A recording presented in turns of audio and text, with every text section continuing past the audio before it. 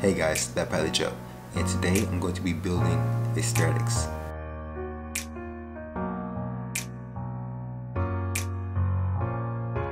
Okay, so for those of you that do not know what a Stratux is, it is basically a home-built ADS-B receiver for pilots. The Stratux is a open source system. You basically buy parts, put it together, and install the software on the machine. It runs off of a Raspberry Pi. You can also buy one pre-built, but it costs more. So today I'm going to show you guys how you can make it on your own for the cheapest way possible. So let's get into it. Okay guys, so there are 7 main components to the build that we are going to need. We are going to need a case, a Raspberry Pi, a GPS chip, or a remote located GPS. There's 2 options that you can buy. The AHR sensor for attitude and heading reference, the micro SD card for storing the Stratux files, the ADS-B antenna bands, and a battery. Okay, so starting off, we want to grab the Raspberry Pi. I have already installed the heat sinks on the board, so when you get yours, you're going to want to clean off the chip and install the heatsink. We're going to need the case, which is right here. I'm going to open this up. I installed these rubber mounts on it. This is to separate the battery from the case, so that way you can still get airflow from the fan and not overheat the case. It's optional, you don't have to do it, but I did it. So we are going to open up the case. It just pops open. And there we are. We have 2 fans, one with a USB mount on it and one with this special connector. Set that aside. We want to take the main case and we want to remove the fan. This is because the fan with the USB attached to it will not fit onto the Raspberry Pi if you use the onboard GPS. That is why this fan has to go. Okay. So now that we have the case open and taken apart, we want to grab our antenna wires, these 2 right here. It doesn't matter which side you put the wires on, but you want to unscrew the nut, remove the first washer, and place it through the hole on the case. The case has options for mounting the antennas on 2 locations on the top and on the side. I chose these 2 locations. You basically just take a knife and cut out the plastic on each hole. It will look like this before you cut it, and you just want to cut out the pieces holding the plastic. We're going to take the antenna and place it through the hole. Then we are going to take the other washer, place it on the outside, and screw the nut down.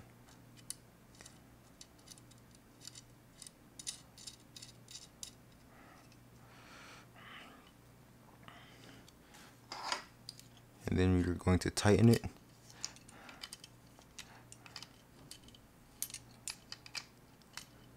Don't tighten it so much that it cracks the case, just enough to where it won't spin when you're unscrewing and screwing on the antennas. It will not spin and make it harder for yourself. We're going to do the same thing to the other side. Okay, done. Next, we are going to run the wire through a channel on each side. That is going to make it easy for us to get the Raspberry Pi inside the unit. Before we install the Raspberry Pi, we want to install the Velcro strap. It's going to be easier now rather than later. So you want to install it with the soft side down.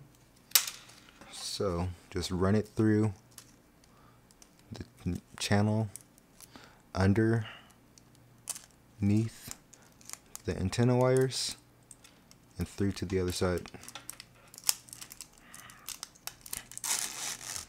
Doing that now is going to save yourself a lot of trouble trying to get it in there after you install the Raspberry Pi.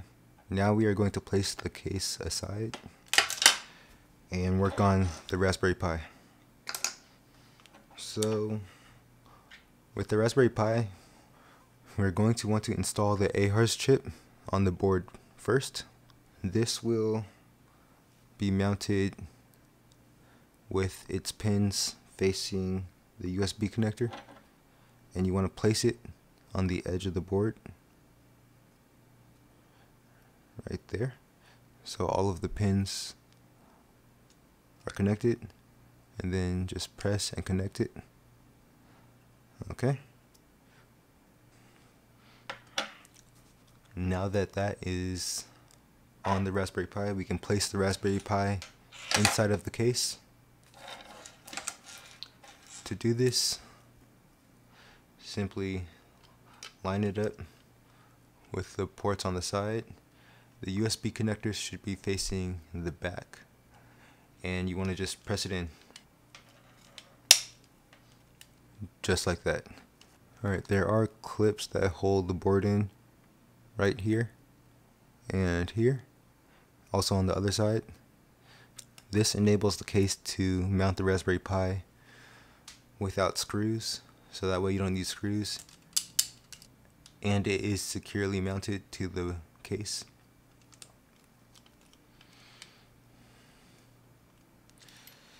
Now we are going to want to install our USB connectors for the antennas.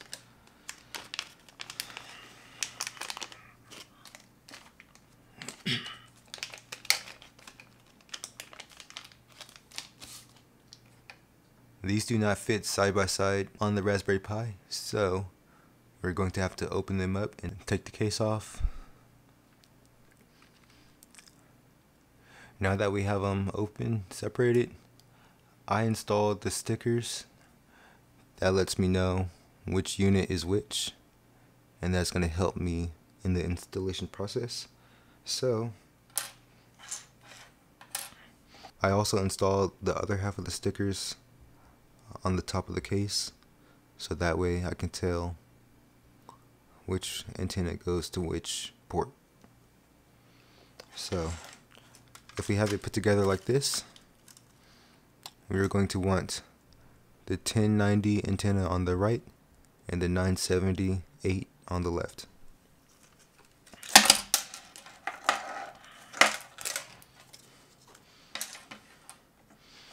So this one, 1090, 978. And just place the USB on the bottom right there.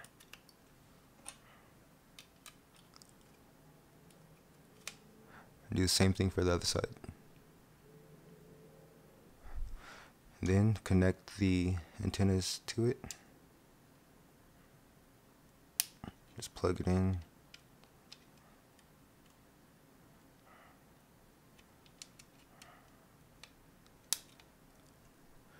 Just like that.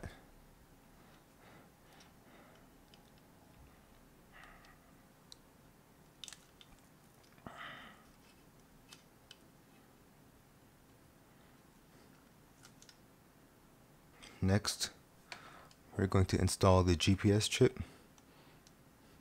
This just goes right in the middle, right there, and that's it.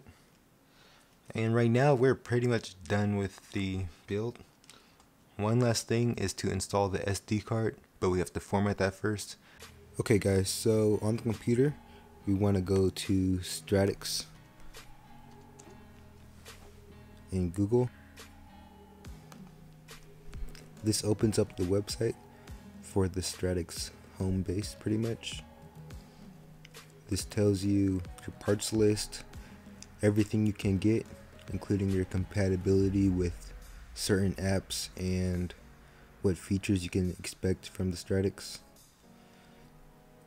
So what we want to do is download the latest version, but I already have that, so I'm going to cancel this. The next thing we want to do is go to Etcher and download that. Etcher is a software that will let you burn the file image to the SD card. So I'm going to download this for Mac. They have it for Windows, Mac, and Linux, so it should work for everyone. I'm going to download this, and once that's done downloading, we're going to open it.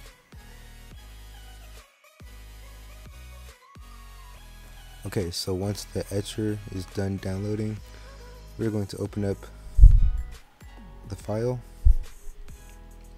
and install it on the computer.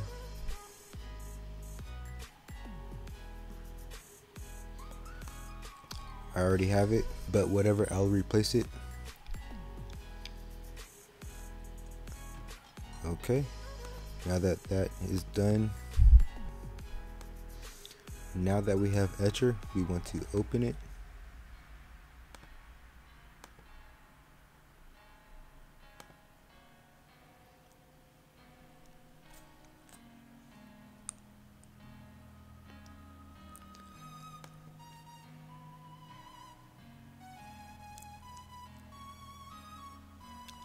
Okay, we're going to select the image, which is going to be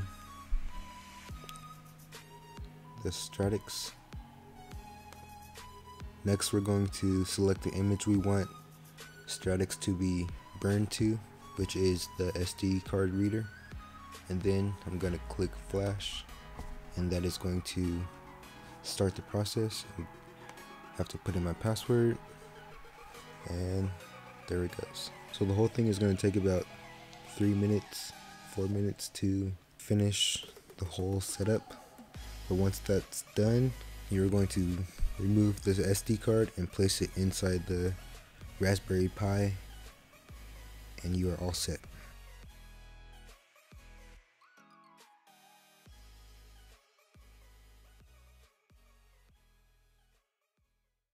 But just to show you, it goes right here under the case, and that's that. So we can put the top of the case back on. Also, before we close the case, we're going to connect this top fan to the AR sensor. This will provide a temperature controlled fan.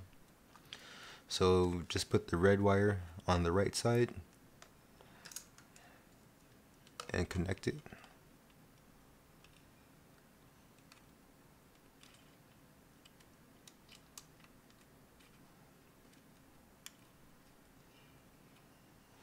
Just like that.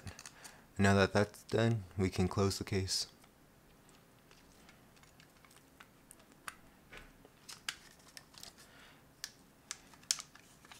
Don't pinch any wires.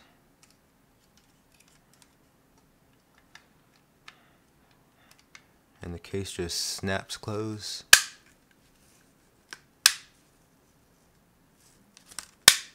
Just like that. That's the top half of the case on, and then the bottom half. And that's it. So now that we have the case built, we can attach the antennas. I use the smaller antennas because it saves space. You can use whichever antennas you want, it doesn't matter. So we're going to connect the 1090 antenna onto the right and the 978 antenna onto the left.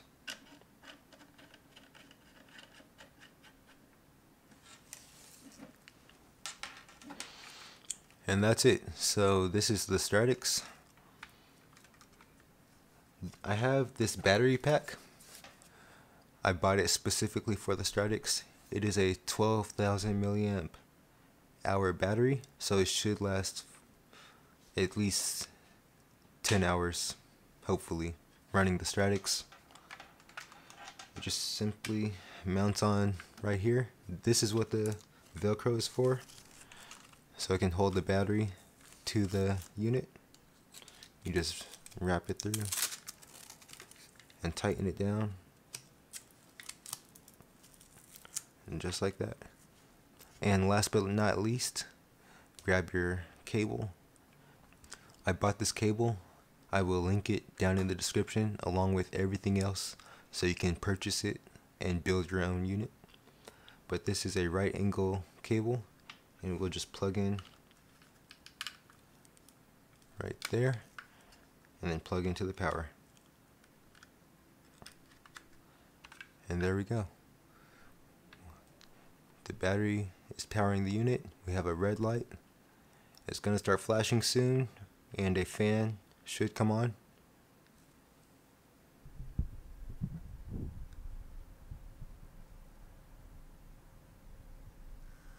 There's the fan, and there's the green light. So the fan cut off because it's not running hot, but that's the Stratux. Alright, one more thing to mention. I bought this case on Amazon. I will link it down below, but it is the perfect size for the Stratux. Basically, this is what you do. Remove the power, unscrew the antennas, and place the case inside just like that. And place your antennas on the top. You can even place the bigger antennas if you want to have those as a backup, and it all fits inside the case like it's meant for the case. So that will be linked down in the description for you to purchase. It's only about $7, and that's it. See ya. Alright, so if you're still here, you made it to the end of this video. If you want to see me do a software side of the video, go ahead and leave a like down below. That lets me know that you guys are interested in a software specific video, and I will make one of those and get that out to you as soon as possible. Also, if you have any comments about the video, have any questions, go ahead and comment down below and I'll get back to you as soon as possible. But that's it for today. See you guys in the next video. And if you're not subscribed, go ahead and subscribe now and hit the notification bell. That way you get updated when I upload all of my videos. See you guys next time. Peace.